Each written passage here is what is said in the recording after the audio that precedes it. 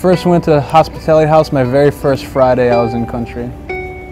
The biggest thing is provided is definitely the immediate fellowship is what the Hospitality House provided, and a place to meet with people and find mentors and find other people who are like-minded and that want to grow.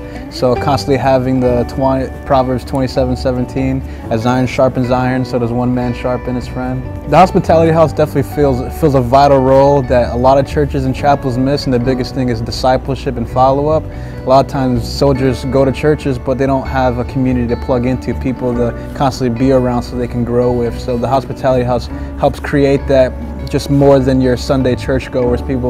You have the Tuesdays and Friday night Bible studies where you can get together with other people and continue to grow and seek as much as you want to or need to.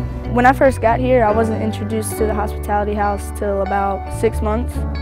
And when I first got there, I was nervous because, you know, any kind of new thing for me, I'm going to be nervous about. But when I got there, it was really, you know, it was really like home away from home. My personal relationship with Christ ever since, you know, I can remember has been difficult. It's been up and down, up and down. But the Hospitality House, it answers all my questions. It helps me, you know, spiritually. Like when I'm having like a really bad day or month or week, you know, I go there and I feel refreshed.